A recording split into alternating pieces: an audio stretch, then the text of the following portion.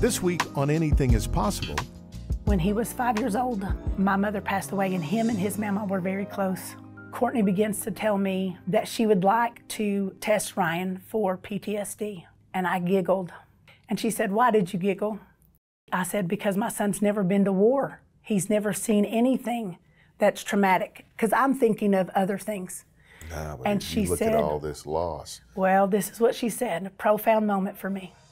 She said, "But I don't want you to laugh or giggle, because although she said, 'Would you laugh at a veteran?' And I said, 'Absolutely not. No, I would not.'